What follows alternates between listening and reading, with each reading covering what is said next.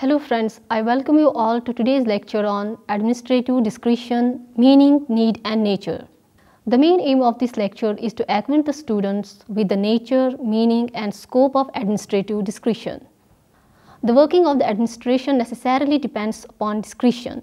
Therefore, it explains why the administration requires discretionary powers. Though the discretionary powers are necessary, but the powers need to be regulated. Therefore, the role played by the constitutional principles in regulating the discretionary powers is appreciable.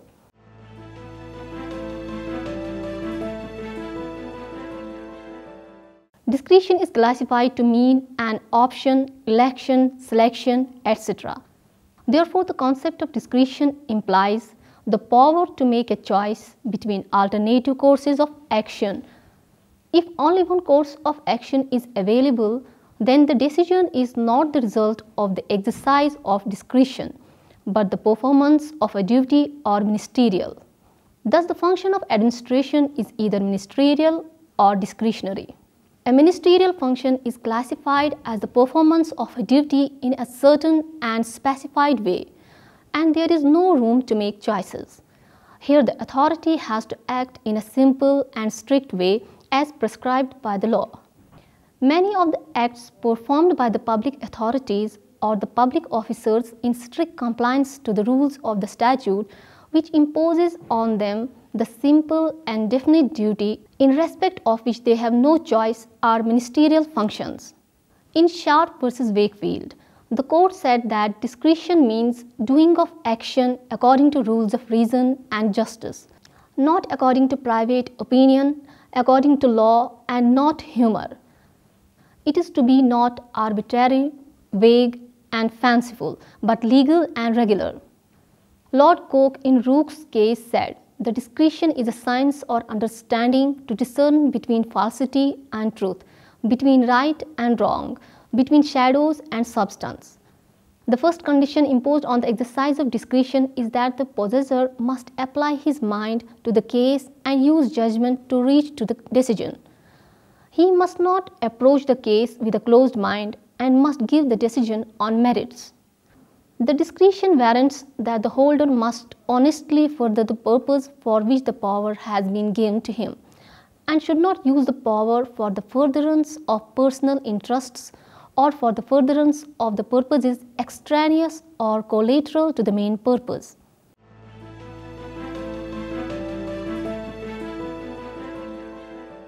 Now we will be discussing reasons for discretion. With the expansion of the functions of the state, the delegation of vast discretionary powers on the administration has become inevitable. In fact, granting of discretionary power in the hands of administrative authorities is necessary for the effective performance of their tasks. There are following reasons for the grant of the discretionary powers on the administration. The present-day problems which the administration is called upon to deal with are highly complex, varying, and it is difficult to comprehend them in advance. Most of the problems are first of its kind, and the lack of experience to deal with them can complicate the enforceability of the good governance by the administration. Though the legislatures perform exceptional job, yet it is not possible for them to lay down precise standards for the exercise of the powers by the administration. A strict compliance without the room for the future perspectives to the rules sometimes leads to injustice. Therefore, elasticity is to be maintained so that the future contingencies can be taken care of. In the contemporary times, the omnipresent and omnificent administration makes the people feel that they are not governed but administered. The Law Commission has rightly observed that the amount of legislations enacted by the unions and the state impinges upon the lives of the people in a variety of ways, and they confer a great deal of the powers on the administration. Therefore, there is a greater need for the enforcement of the rule of the law, so that the executive may not, in a belief in its monopoly of the wisdom and in its zeal for the administrative efficiency, overstep the bound of its powers and spread its tentacles into the domain where the citizens should be free to enjoy the liberty guaranteed by the Constitution.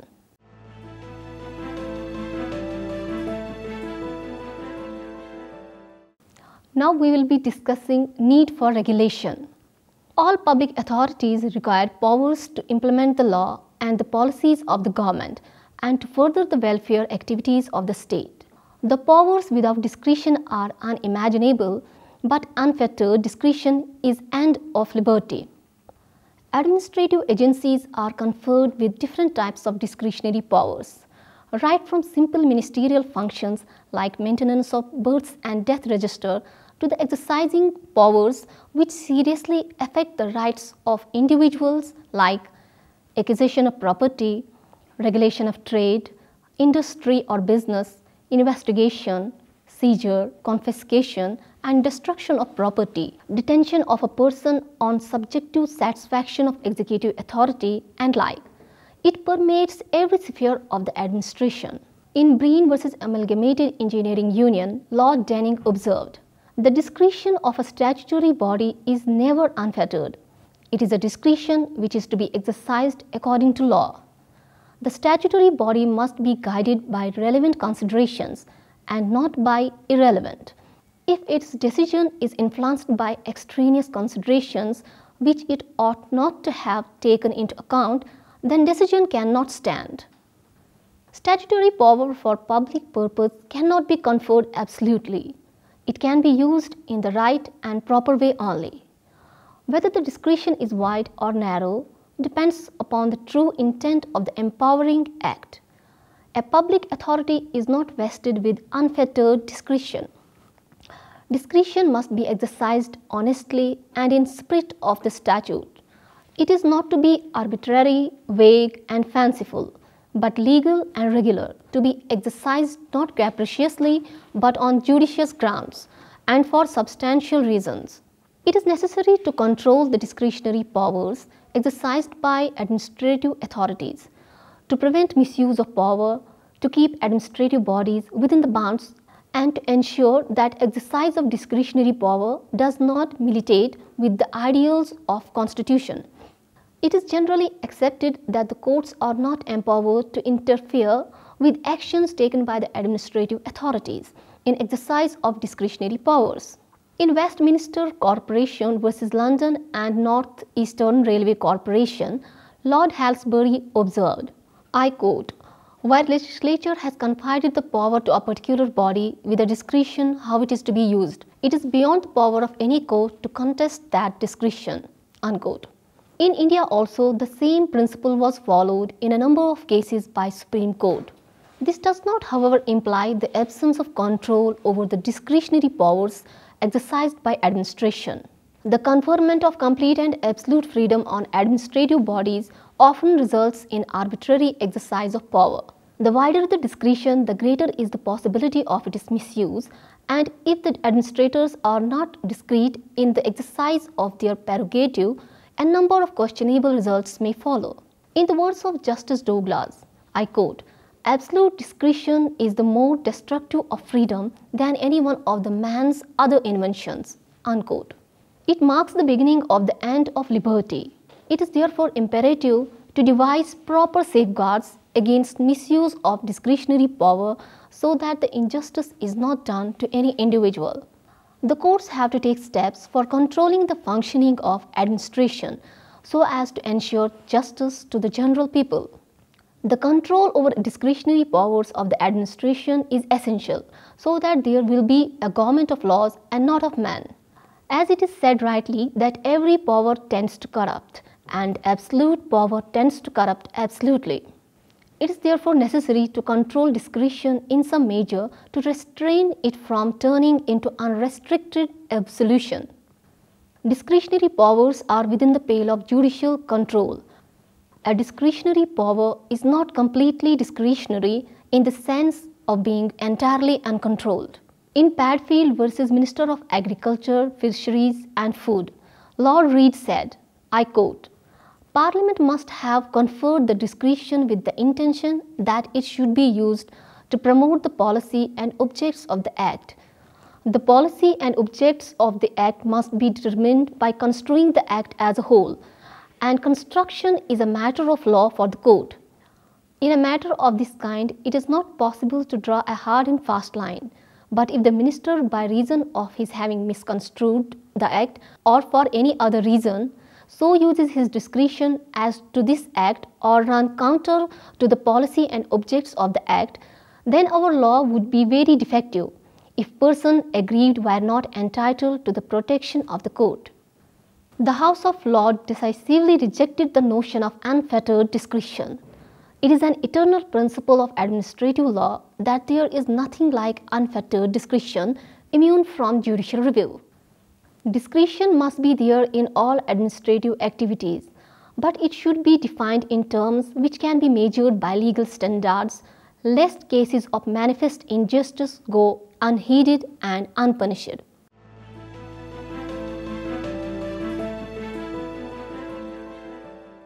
Now friends, we will be discussing the constitutional control of administrative discretion.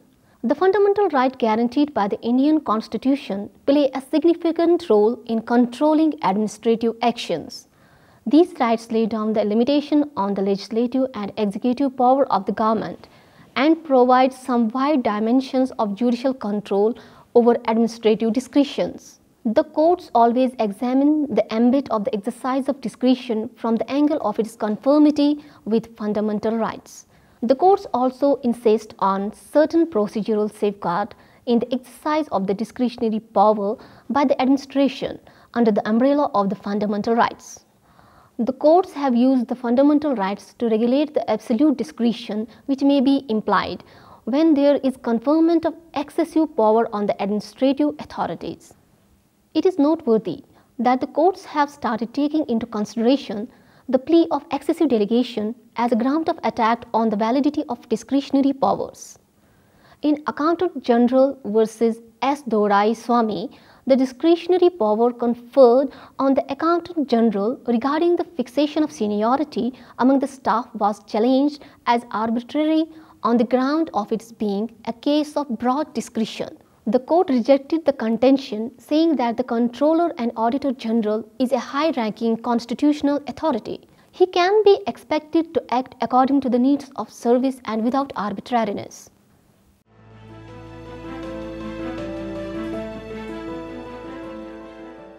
Now friends, we will be discussing relationship between Article 14 and the administrative discretion. Article 14 of the Indian Constitution secures equality to all in India. It ordains equality before law and equal protection of laws. Equality before law means all are equal in the eyes of law, and by equal protection of laws it is meant that law will treat equally all the persons irrespective of caste or social positions, and therefore it condemns discrimination. It forbids class legislation but permits classification founded on intelligible differentia, which means distinguishing persons grouped together from others left out of group. Persons similarly situated can be differentiated from persons dissimilarly situated. The classification should have rational relationship with the object sought to be achieved by the act in question. At times, a statute may not itself make a classification, but may leave to the executive to make classification of persons in different categories depending upon their level of education, social position, geographical position, standard of living, etc., for the purpose of applying the law. It may confer very broad discretionary power on the administration without specifying any norms or principles to regulate its exercise. The administrator then will be free to exercise the discretion subjectively, arbitrarily, or capriciously. The conferment of an arbitrary and unregulated discretion violates Article 14 as it creates danger of discrimination among similarly situated, which is subversive of equality mandate. If a statute does not disclose a definite policy or object, subject to which the discretion conferred is to be exercised, then the statute is discriminatory and is open to challenge on the ground that it confers wide discretionary powers on administrative authority. The court will strike down the statute if it does not provide any guidance for the exercise of the discretion in the matter of selection or classification. This satisfies the doctrine of rule of law. In Air India versus Narjis Mirza, the Supreme Court observed, it is a time that a discretionary power may not necessarily be a discriminatory power, but where a statute confers a power on an authority to decide matters of moment without laying down any guidelines or principles as norms, the power has to be struck down as being violative of Article 14. Similarly, in Hamdard Dawakhana versus Union of India, one of the questions raised was whether Section 3 Clause D of the Drugs and Magic Remedies Objectionable Advertisements Act 1954 conferred excessive powers. The Supreme Court held that the power of specifying diseases and conditions as given in the impugned provisions conferred arbitrary powers, as Parliament has established no criteria, no standards, and had not prescribed any principle on which a particular disease or conditions was to be specified in the schedule. It was not stated what facts or circumstances were to be taken into consideration to include a particular condition or disease in the schedule. In Kedarnath versus State of West Bengal, the law setting up special courts mentioned the offences triable by them, but gave a discretion to the government to allot cases for trial by these courts. Under the statute, any particular case would be allotted to or withdrawn from a special court. It was argued that the provision vesting an unfettered discretion in the government to do so was discriminatory and therefore not valid under Article 14. It was argued that the law did not disclose any reasonable classification as to the offences mentioned. These arguments were rejected by the court. The court stated, I quote, "There may be endless variations from cases in the fact and circumstances of the same type of offences, and in many of these cases, there may be nothing that justifies or calls for the application of the provisions of the Special Act." In Ajay Hasia versus Khalid Mujib, the Regional Engineering College made admission on the basis of oral interview after a written test. The courts held that allocation of 1/3 of total marks for interview was arbitrary and violative of Article 14. The oral interview cannot be regarded as a very satisfactory test for evaluating the caliber, as it is subjective and capable of abuse. It cannot be the exclusive test. It should be resorted to only as an additional or supplementary test, and it is to be tape recorded to judge whether it was conducted in an arbitrary manner. In Maneka Gandhi versus Union of India, Section 10 subsection 3 Clause C of the Passport Act 1967 was challenged inter alia to impound a passport of a person in public interest under Article 14, as there was no appeal against the order of the government and the words "in the interest of the general public" were vague and undefined. The court upheld the provision by reading down the requirement of natural justice therein, and also because the words in question could not be characterized as vague and undefined, as the court is well aware of the meaning of these words. These words provided sufficient guidelines to the government, and its power cannot therefore be regarded as unguided and unfettered. The reason for impounding the passport are to be recorded in writing, and a copy of it is to be given to the affected persons save in certain exceptional circumstances. The power is vested in a high authority, and according to the court, when power is vested in a high authority like the central government, abuse of power cannot be legally assumed. In Suman Gupta versus State of J&K, with a view to encourage national integration, certain state governments agreed as a matter of policy to reserve certain seats in medical college for outside candidates nominated by the respective state governments on a reciprocal basis. The Supreme Court struck down the vesting of power of nomination in the state governments, as a nomination was left to their unlimited discretion and uncontrolled choice.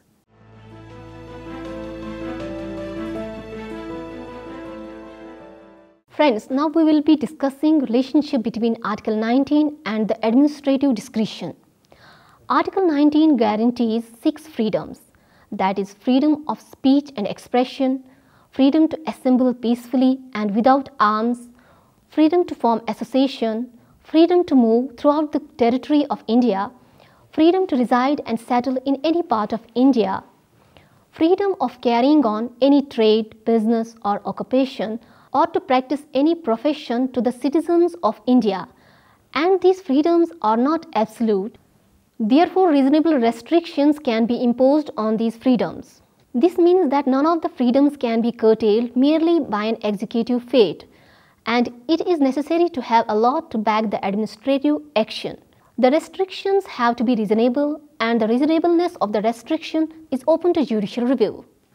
A restriction to be valid must have a rational relation with the purpose for which the restriction can be imposed under the relevant constitutional provisions. The general principle is that unguided or arbitrary discretion without any procedural safeguards on the legislative policy should not be given to an administrative officer to regulate the freedom of speech and expression.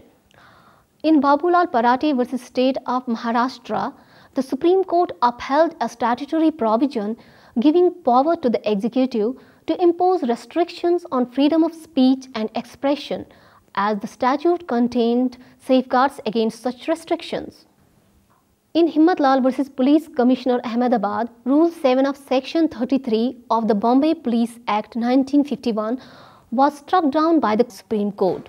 Rule 7 provided that no public meeting shall be held on a public street unless a written permission has been obtained from an officer authorized by the Commissioner of Police.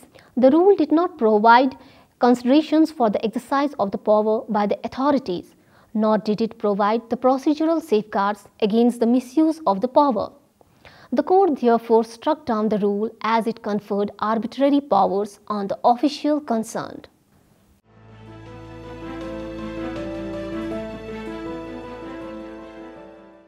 Now friends, we will be discussing relationship between Article 21 and the administrative discretion. Article 21 provides the right to life and personal liberty to persons which can be denied as per the procedure laid down by the law. Initially, the procedure established by the law meant that procedure which was laid down by the competent legislative bodies irrespective of its harshness. But in Menka Gandhi v. Union of India, the Apex Court opined that it includes the principles of natural justice and thus softened the rigors of law. In Air India v. Narjis Mirza, the court struck down the discriminatory provisions in the service rules which provided that an air hostess can continue in service up to the age of 35 and the same could be terminated if she contracts a second marriage or on the first pregnancy. On the point of restriction on marriage, the court upheld the rule on the reasoning that it can prevent ad hocism, foster family planning, and the females will be more mature to attend to the matrimonial ties. Whereas the court took a serious note of the restriction on pregnancy as it directly interferes with the ordinary course of human nature and abhorrent to the notions of civilized society, in addition to being an insult to Indian womanhood. In Malak Singh v. State of Punjab, the police entered the names of 2 persons in the surveillance register under the Punjab police rules.